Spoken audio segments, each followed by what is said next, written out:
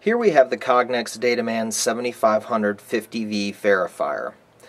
On the computer you will notice the setup tool. This is the software that is used to take an image of the data matrix and then store the files wherever you have them set up. On the left side of the menu bar I have this data logging. This is where I've decided a file path where I'd like both the images and the reports to go once I've taken an image of the data matrix. The results display screen is much like a camera where it shows you what picture you've taken. Right here is a couple simple data matrix codes that I've made on a sheet of paper. I'm going to take the Bluetooth handheld unit that does not require to be tethered. If you can kind of see, there is a green targeting light.